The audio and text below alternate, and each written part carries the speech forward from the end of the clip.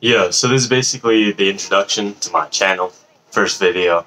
I don't know how much I'm gonna upload or anything, but I've been following a lot of like fashion YouTubers and sneaker YouTubers, I guess. But I kind of just wanted to show off my thoughts on different collections, sneakers, that type of thing. And mainly this is just a thing for me personally. It's kind of like Instagram, just to see where I go style-wise in the future. I can just click on a video and look back on it. For this first video, I'm just going to show off my current sneaker rotation. Thought that would be a pretty good idea. Just click back on this video a couple months and see how much that changes, because I definitely started as a sneakerhead. That's like been my thing for a few years now, I guess. 4 years.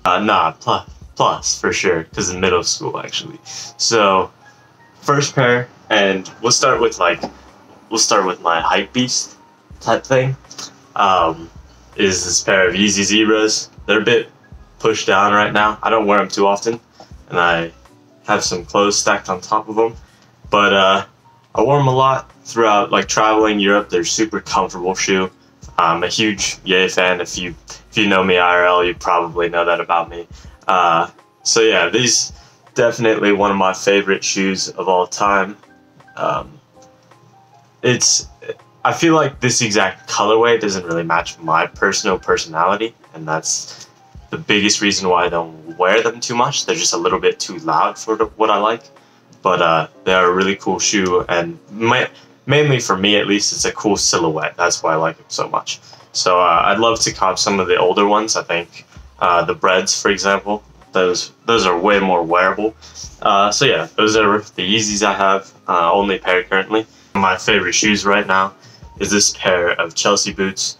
I haven't been wearing them too much, but hopefully I'll get some wear this spring. But it's basically an ASOS or ASOS pair. I think this is just their own brand, if I'm correct. Actually, no, it looks like it's Walk London, size 11. Chelsea boots are the weirdest sizes. It sucks for finding sizes in Chelsea boots, but usually true to size for me is a 12. And then I can go anywhere from like a 12.5 to 11 apparently, or 11.5. So shoes, everyone knows. You just gotta find the right size for each brand. But yeah, really love this pair. Really nice suede on them. I would say for Chelsea boots, these aren't really that comfortable. It's more about the look of them.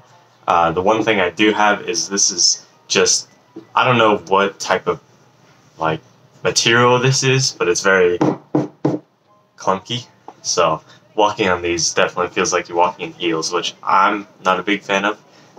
Probably not why I wear them too much, but yeah, you know, something to get used to. So this is my most recent pair. I realize I'm looking over here when the camera's right there, but this is my most recent pair. Got these for like $60 on Depop actually, and I know they go for like $240 used on GOAT, and I think around the same, maybe like 400-ish on StockX if they're dead stock.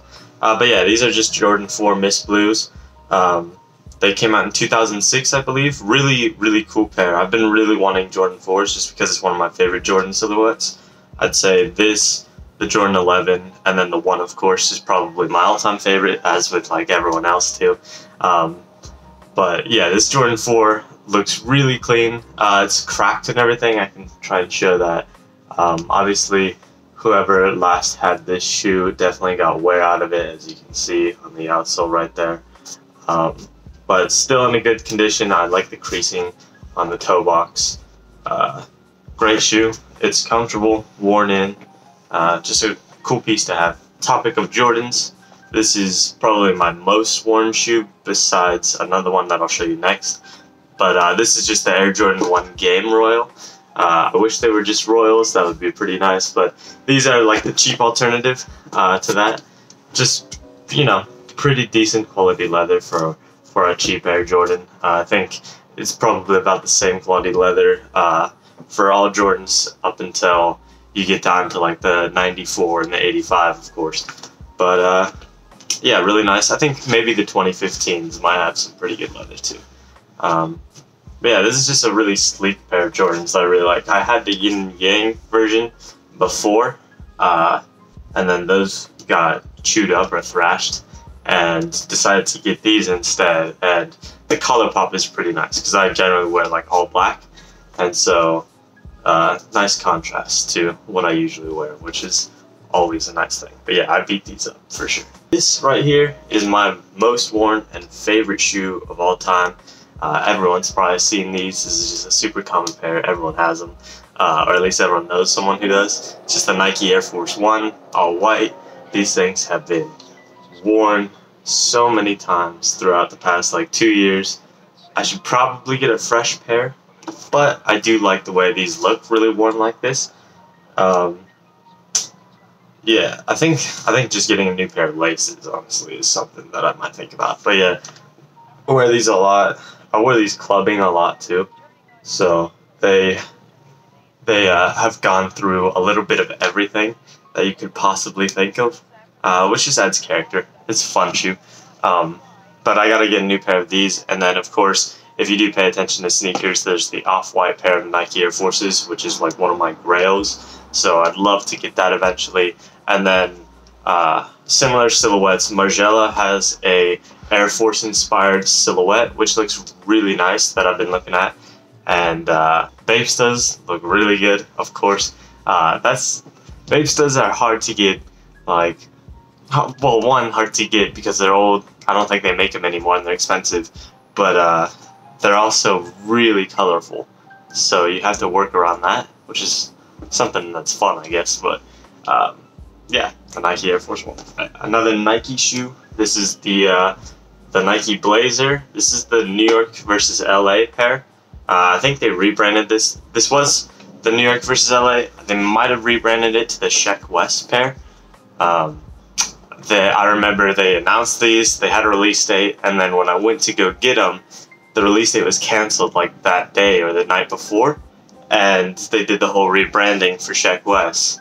And nothing changed about them. I think they just advertised them under Sheck West because of the whole Mo Bamba blowing up and everything. I figure that's what they did. So really, really nice pair. It's a good alternative to the off-white Blazer if you like that all-black look. Not the tan, but the all-black one. Good alternative. It's just clean. The reason I say it's a good alternative is because it has the all-black outsole right here. And not a lot of Blazers that I've seen have the all-black outsole, so it does blend really well, as well as the big swoosh. Yeah, clean pair. It's just a subtle flex pair. I ended up wearing these to work on my first day, and I've worn them to work every day after that. And the only problem is they're not non-slip, so I try not to break my face every day, pretty much is what it comes to. But yeah, good pair. I should probably wear them outside of work more just because they are really nice. But oh well.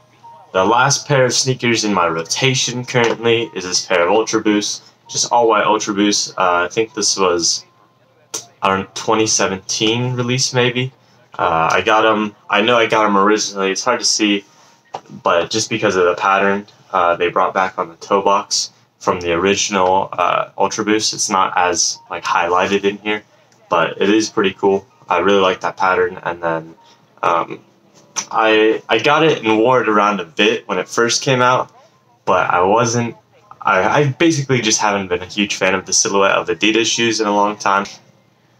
They have been my gym shoes, and that's pretty much all I use them for. Like, I don't know. And that's pretty much it for my rotation. I do have a few other sneakers, but for the most part, I just either don't wear them currently or am waiting to like transition into a style where I could wear them more. But it's interesting to look back and see. I have a couple pair of Adidas. Besides, I think the only pair of Adidas I showed were the Yeezys and the Ultra Boost, and both of them I don't wear often out, besides the gym, and then certain times where I just want to wear the Yeezy. But that's not common because I don't like to flex. Like, I'm not a person who wants to flex ever. So, yeah. Besides when I just did that to show off this, like, yeah, it's just not something I really want to do. So, like on campus, for example, walking around, I don't want to wear Yeezy. I don't really want to draw attention to one thing on me. So it is what it is. But thank you guys for watching. This has been an introduction. Future videos, I don't know when I'm gonna upload. I just wanted to give this a shot. So this is my sneaker collection. I think for another video I want to do in the future is talk about like my grails, and then my current style and what style I kind of want to transition to, because I'm kind of in that period of wanting to go somewhere else with where I'm at style wise. So yeah, thank you guys, and peace.